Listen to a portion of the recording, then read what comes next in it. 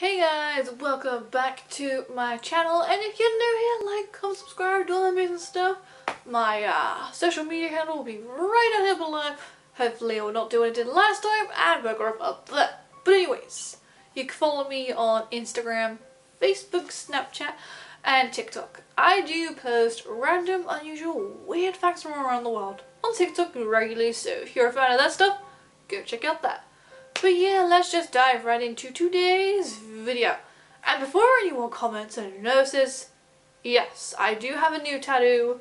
It is currently in the healing process, so if you see any slight scabbing, try not to come for me in the comments. But yeah, let's just dive into today's story. Now this one is kind of, let's say, different to the usual sort of stories I do. It is a murder case, but it's not necessarily about a specific person, although this person is kind of, involved in this one. It's about a building! And I was digging far and wide in the interweb, and I could not believe my eyes when I stumbled across the murder castle. Now I actually thought, I've heard of so many murder cases, but I've never heard of actual murder houses or, just stuff like that. So, me being the curious little bunny I am, I decided, screw it! Let's just do a video on the murder castle of h.hholmes. So, this murder castle is not like any other. I mean, when you look at it, it doesn't really look like a castle, but it did actually inherit the nickname murder castle. Now, this place is, one of those, and it actually reminds me of, I can't remember, is this the Borden house? Someone drop in the comments, you'll know what I mean as soon as I start explaining the murder castle. You'll click, you'll know, you drop in the comments and I will comment reply saying, that's it, that's what I was thinking of. But yeah, this murder castle had all sorts going on it. It had secret chambers, it had secret trapdoors, like, doors that open to brick walls. It literally was like, I'm pretty sure it was the Borden house. Ugh, but it was something else. There was even a room where it released gas into it, which actually, completely immobilized the victims of this set place. But not only that, it had a torture chamber, it had so many secret rooms, walls, corridors, stairs, you name it. Not only that, but let's just say, whenever people would go to this place, that was that. They disappeared. They were never seen again. So, how did this start? And who started this whole building? How did it come into play? Let's just, take a look back and check out Mr. h.hholmes himself. Born in May 1861 was Herman Holmes. Now, he had the best of upbringings, but there was a lot of theories behind his upbringing. Some say that he was abused by his father, and others say that Herman here, he had a fascination with killing and harming and killing animals. Now his father picked up on this as being a serial killer trait, which we all know, yes, it is actually a serial killer trait, but sadly the information was never really confirmed due to it being so far back in time. So fast forward here onto when Holmes had actually graduated. He graduated at the age of 16 from Phillips Exeter Academy. In 1878, Holmes had actually tied the knot with a lady called Clara Lovering. What a surname, right? They had a son together in 1880 called Robert Lovering. So, you can kind of see a change here. If he did have those things in his past, this is kind of like, you think this would be the turning point, but who knows, right? Housemates had actually described Holmes here treating Clara very violently, so it's not really going too well for him.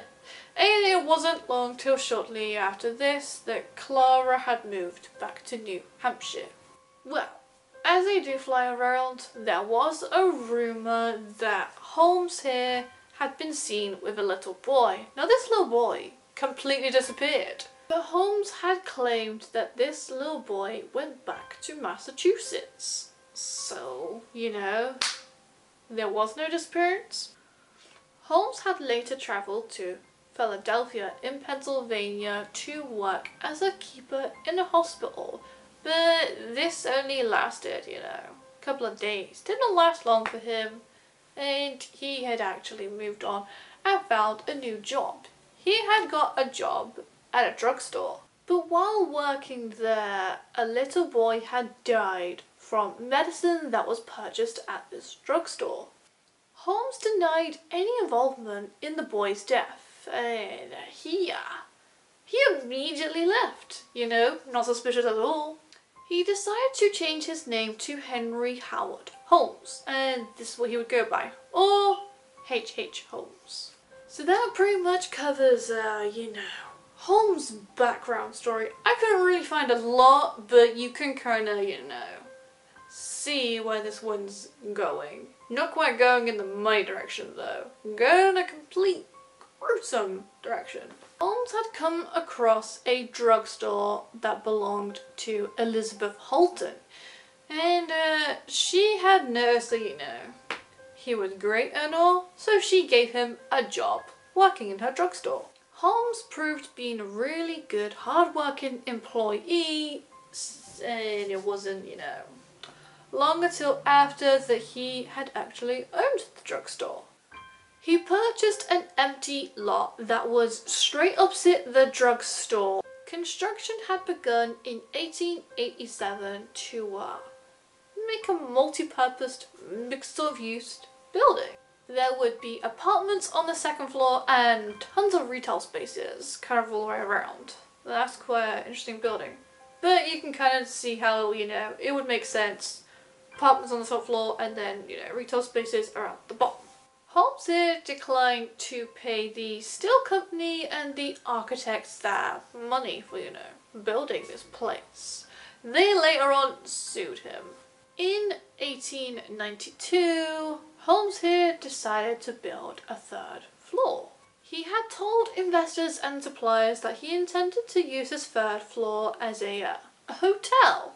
In 1892, the building was almost complete, with 3 stories, a basement, ground floor, and shop fronts. So now that you've got the gist of this place and how he managed to get it, up off the ground, let's just dive straight into the murders. One of Holmes' early victims was Julia and her daughter, Pearl. Now, Julia's husband here, he was actually working in this said building.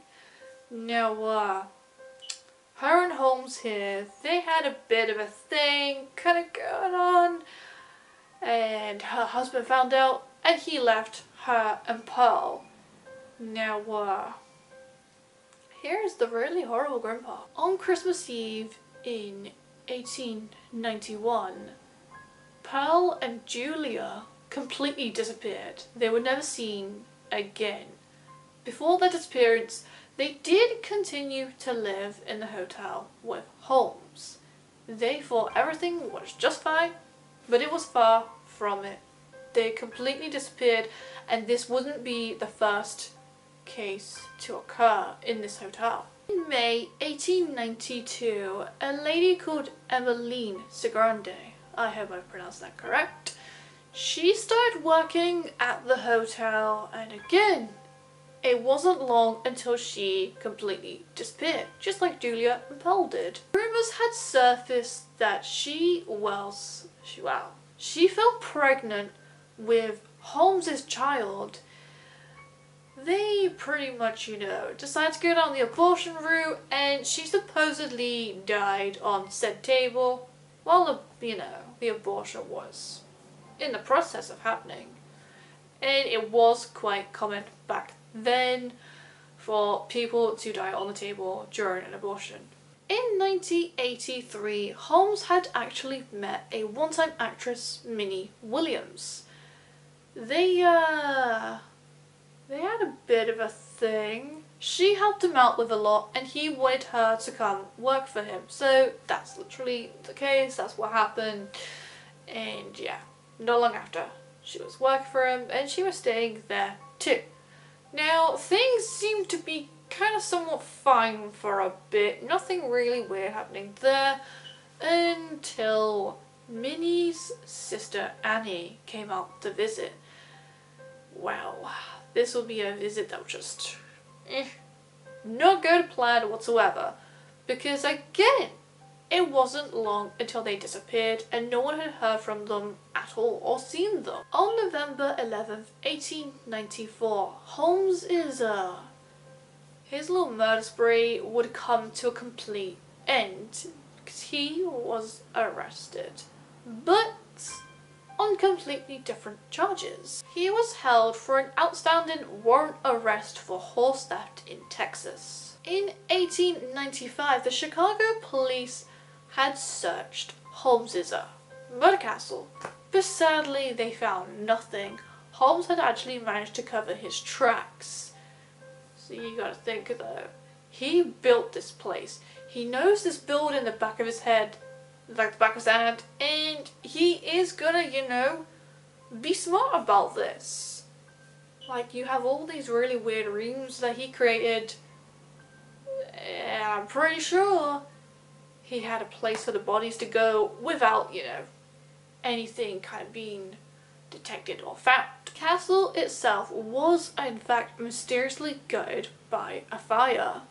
According to the New York Times, 2 men were seen entering the back of the building between 8 and 9 p.m. About half an hour later, they were seen exiting the building and rapidly running away. Following several explosions, the castle went up in flames. Investigators found a half-empty gas can underneath the back steps of the building. The building survived the fire, however, in 1938 it was torn down. And it was a shame that this place was knocked down because it holds so much history. It would have been incredible as a museum, and I can imagine it would have been rather spooky to go in. I for one would have definitely been able to say this. But anyways guys, yeah.